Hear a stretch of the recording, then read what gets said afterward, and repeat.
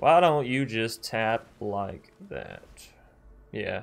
Yeah, well, you know, still not the world's worst play. We also got Frostbite if I want to take out their the Lana Wool. The Lana Wool? Yeah, actually, I do want to. I'm feeling a little cruel. Bam, bam. There's the Groff. A few turns late, but that's alright. If we find an Embercleave, I think that's GG by a lot. Actually, we have lethal on board just in general, so. What's up, everybody? My name's Chance, and today we're going to be diving into how to get down to turn 3 Great Henge. And I'm not talking about with Tiblet's Trickery or any kind of like stuff that throws off or skews your entire deck. No, I'm just talking about using this creature right here, Bayou Groff, plus Great Henge, and boom bam, turn 3 Great Henge. Because, well, I mean, if you have a 2 mana, 5 power creature, honestly, it shouldn't be that hard, and it's not. It's just a matter of lining the cards up correctly and, well, throwing it down. Excuse me, frog in my throat. But the combo really is super simple. It's as simple as get down a turn 1 creature, Fervent, Fireblade, Edgewall, Jaspera, any of these will do. Turn 2, you're going to drop a Bayou Groff, right? Sacrifice a creature, 5/4 comes on down. As long as it can live, as long as you got a Great Henge in your hand, and as long as you have a land for turn 3, well, you're pretty set up. Play the 3rd land, Bayou Groff still down. You either use Rimrock Knight or Furor of the Bitten, which will turn Bayou Groff's power into 7, which means, well, Great Henge gets knocked down to 2 cost, and, well, you guessed it, turn 3, as long as you got 3 mana. Increase Bayou Groff's power to 7, then you can drop a Great Henge.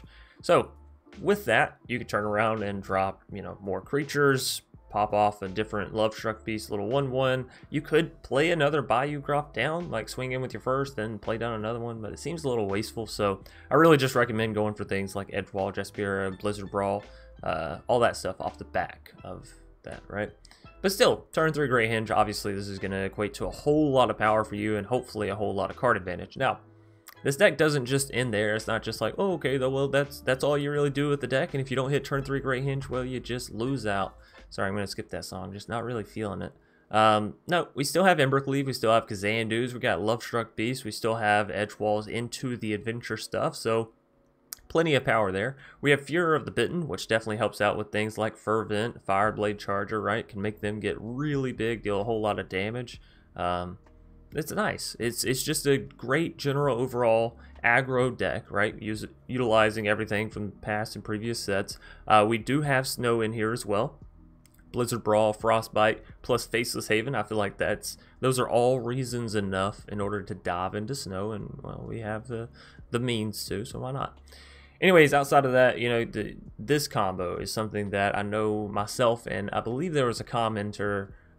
You'll forgive me if I can't remember your name precisely. I remember the face. It's a little like image of a dude of a like head and a shoulder or shoulders kind of thing. You were the inspiration for this deck. So if you know who you are, then, you know, thank you for basically telling me, hey, Jan, so I've been trying to work out turn 3 Great Henge because, yeah, hey, I figured it out. So here we go, turn 3 Great Henge. We're going to dive into it. I'm going to stop saying it over and over and over again. Keep this intro short and sweet because, again, this is an incredibly easy to do combo. I don't even know. I don't think I would consider it combo. Ramp, I guess. There's not much to it if you're a newer player. You know, all you really need is the Great Henge, Bayou Groff, Rimrock, and Furor. And, well, if you'll notice something about this, Great Henge is mythic, yes. So if you've played since Eldraine and you have this, fantastic. If not, it's a little expensive given, you know, I think we're coming up on rotation this summer, right? That's when it's happening, so only a few months away. But, you know, the rest of it, it's all common. It's all easy peasy lemon squeezy to obtain. Anyways, without further ado, we're going to dive into the matches. If you've enjoyed the video so far, please be sure to leave a like down below, comment in the comment section what your favorite part of this deck is, and of course subscribe for more if you want to see that from me. Damn, I always butcher it on the end. Anyways, let's dive into some Magic. But we don't necessarily have the pieces here for it, so let's take a mulligan there. This looks really good. This is strong. Question is, what do I get rid of, you know? You know what I mean? You can only keep 6 here. I think it's the Frostbite. Because if it's a control deck, like, we're not going to use that. This is beautiful. Yeah, I like it. Anyways, hope everybody's having a good day, good night, good afternoon. Fervent from the foe. Alright, you think you're cool? Obviously now should have discarded a land, but you know, learn those things later in life. Super unfortunate the opponent's going first is with all aggro versus aggro matchups. You hate to go second, and this is why. They get 2 mana first, they get 3 mana first, they get 4 mana first, and wow, look at this. I know I have reduced mana in the deck, but it doesn't seem to matter too much. Does not matter at all.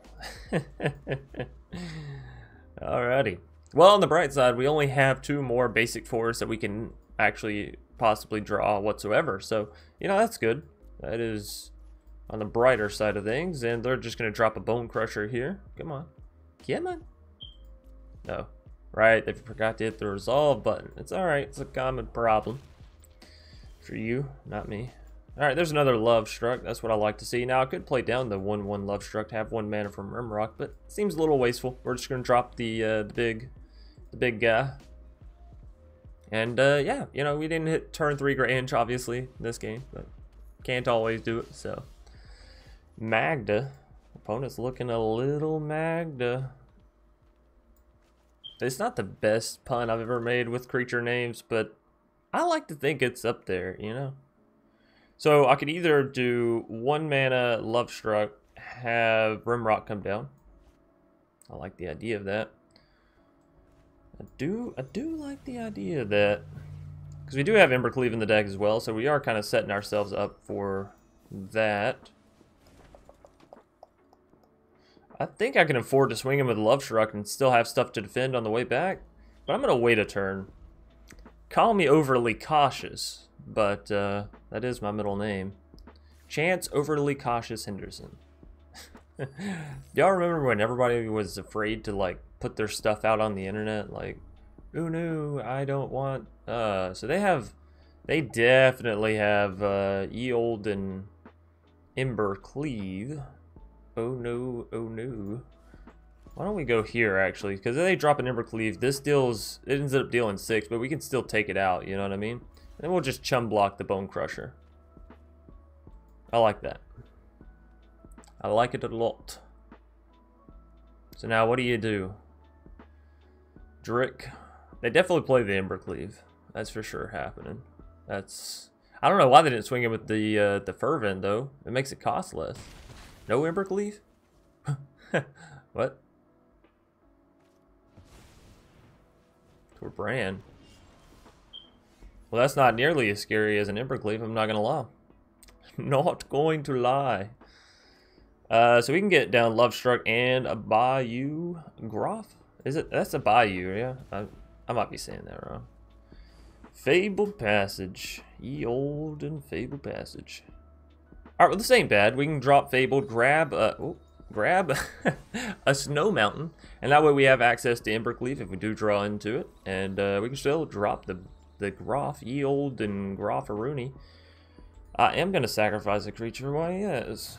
So we'll exchange that 1/1 for another big creature. We'll swing with Love Struck because I have nothing but confidence. We don't want to swing with Rimrock because they'll just block with Fervent, and that's just, yeah, you know, awkward. But, hey, taking them down to 15. On the next turn, we can play down Faceless so we can start having access to that land, the land Arena. We could have played Faceless that turn, realistically, save the Fabled in case we had drawn into a Kazandu.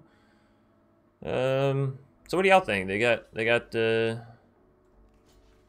think they got Embercleave? Embercleave Mania? I could see it. I could believe it.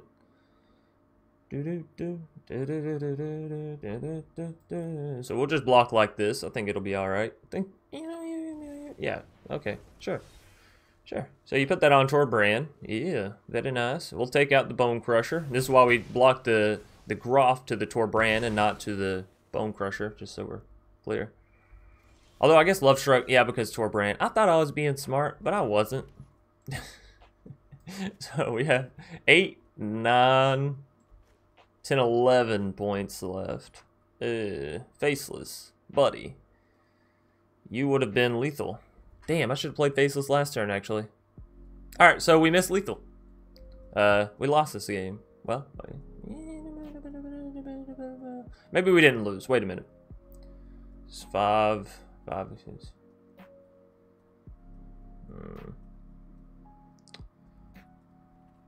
right.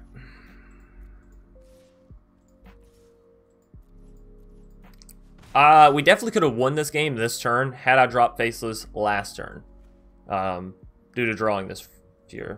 So I do doth apologize, everybody. That's my bad. But hey, we may still be able to live by using the Faceless to chum block something. So we'll see.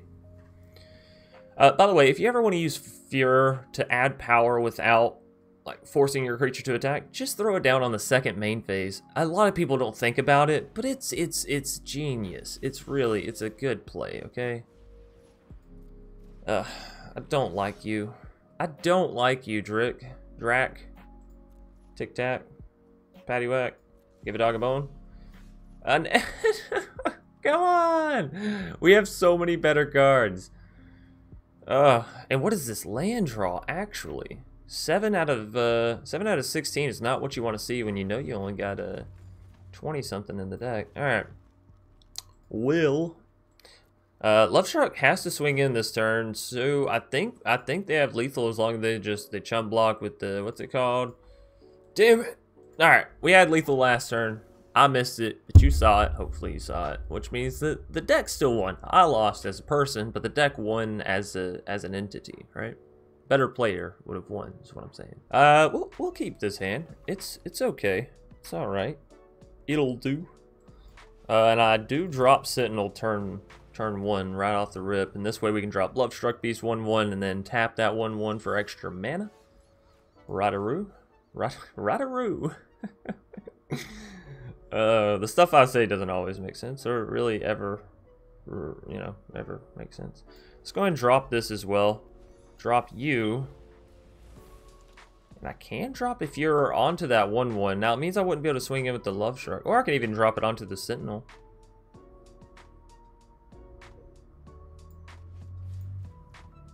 Why not? You know what I mean? Why to the not, man? 3/4 reach. Not that it can really defend, given it has Fury on it. But you know, if we ever don't want it to attack, we just tap it for mana. We just tap. Hey, that is a fantastic draw there. So we go Edge Wall, tap 1/1, Love Struck, I think. I think it's so.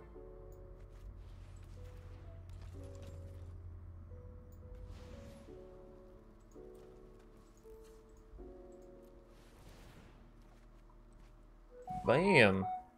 Alright. We don't want to swing it with the 1/1. Also, phone, I'm going to need you to hush up. Alright? It's not time for you right now. On this next turn, we do have enough mana for English is so hard. For Great Henge. It's not true. I say that statement a lot. Honestly, we could probably coin it as a catchphrase. But yeah, you know what I mean. I get messed up a lot with English. Not in the general sense of, hey, let's go get messed up. So we're gonna tap you. We're gonna drop you like a sack of hot potatoes. I do want to drop you as an actual creature, Kazandu, but maybe getting the land, maybe getting the extra land off isn't too bad either. We're still at 5 mana already though, and like we realistically don't need that much mana for anything. So maybe I just leave it like this. I think they will get in with a little bit of damage here, but that's okay. That's all right. Right, because if they just put both counters on the Luminarch, or if they have a Maul, or you know, all this kinds of different stuff, then I'll just be like, okay, it's, you know, it's mono white doing mono white stuff. We can still gain 2 life with the Great Henge, so we'll be at 22. They're at 22. Hey, I'll see you there, buddy. It's a Maul, so they're dealing like 7 damage to face. So we're gonna be down to 15. They are leaving their face hole a little open.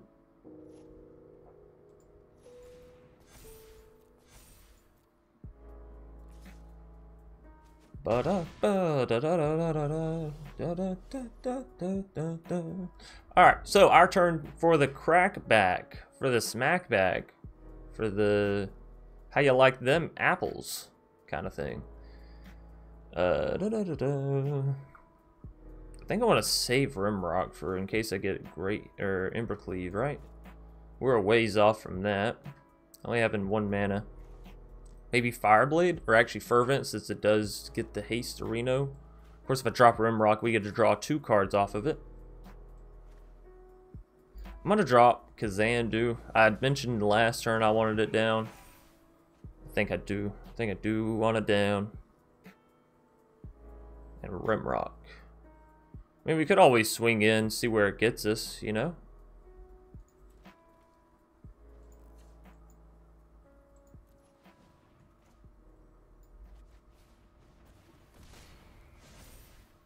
Another Kazandu. I am going to drop you as a land, just so we're clear.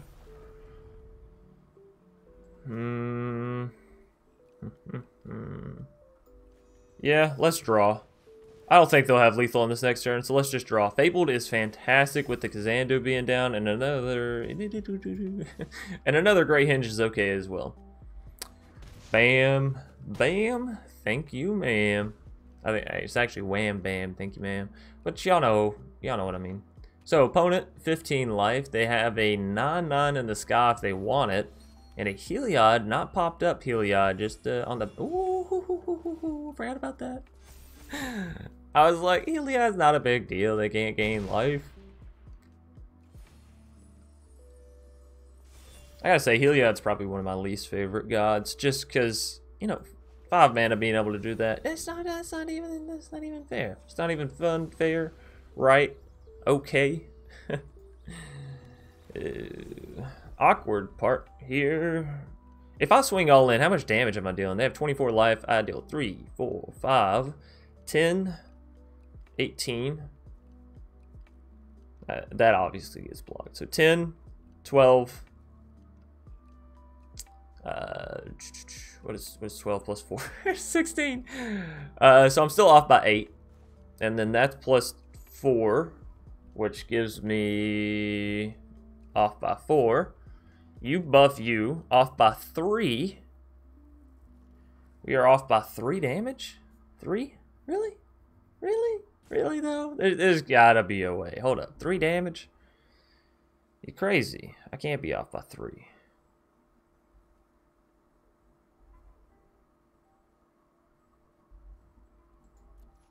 I mean, I have to swing because they definitely have lethal. So regardless, this is happening. Let's do it.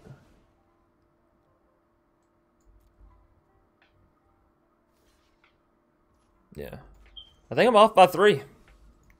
I think I'll be off by 3.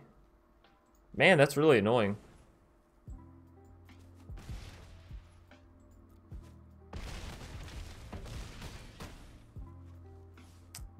Yep. And the bad thing is I'm going to lose by exactly 1. Or wait. No.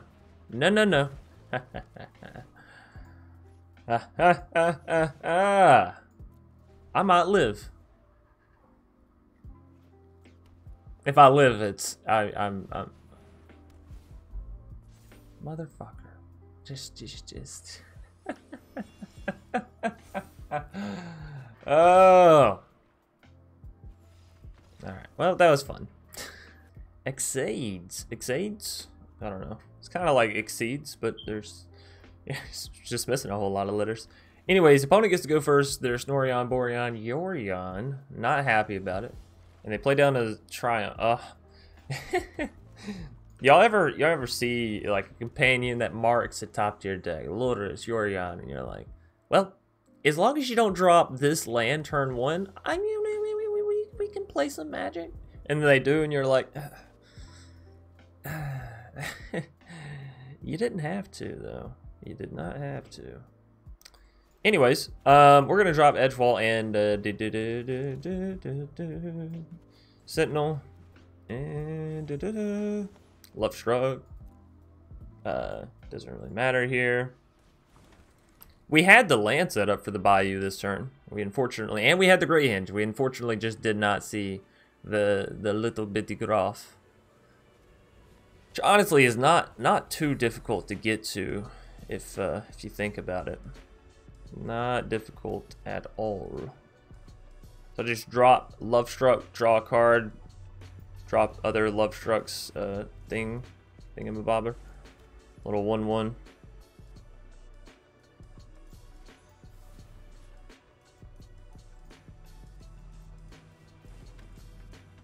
Wow, that is quite a bit of a board. Now, are you going to exile everything, opponent? You don't wanna do that. Oh, thank goodness. Thank goodness. There goes another Love Struck, another Edge Wall. Oh, you were in for a world of hurt. I also had that snow removal. What is this? The game decides to give me nothing but gold, and you wanna take it away? You cruel, cruel man. Woman, opponent, Vraska. I see you. I see what you do. Boo. So I have 6 mana. I have 6 mana on board, plus another 2 here. So I think it's perfectly possible for me to potentially get down this Great Henge, not have to tap my red mana, and I could still get down Rimrock plus Love Struck. I think 3. No, I can't, but I can pump that and deal some damage, I think. Why don't you just tap like that, huh? Why don't you just tap like that? Yeah. Well, you know, still not the world's worst play. We also got Frostbite if I want to take out their the Lana Wool. The Lana Wool. Yeah, actually, I do want to. I'm feeling a little cruel. Bam, bam. There's the Groff. A few turns late, but that's all right. If we find an Embercleave, I think that's GG by a lot. Actually, we have lethal on board just in general, so hopefully no massive board wipes coming. You know how that goes. Oh, wow. Oh, to the wow. That's lethal. That's it's just lethal, ladies and gents. Finally, though, right? I've had some rough luck this morning, so be able to pick it up in a little 3-minute game. I'll take it. I'll take it. Thank you, everybody, for watching. If you enjoyed, please be sure to leave a like down below, comment in the comment section, and of course, subscribe for more from yours truly. Until next time, peace out.